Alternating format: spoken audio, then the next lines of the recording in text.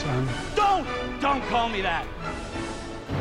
What the hell is going on here? Consider it a palace coup. I've always found it so strange why so many people want to be like their fathers. Not me, I just wanted to destroy mine. I was so close to beating him. Taking it all away. My own son is out there formulating an equation that'll allow his friends on the other side to have their way without a home. He'd write them on rocks for me to find, almost like he was taunting me. Soon you'll be on your knees, begging me for mercy. They're gonna come and take you off your throne and make you watch while they strip this place and take it for everything it's worth. Still my boy.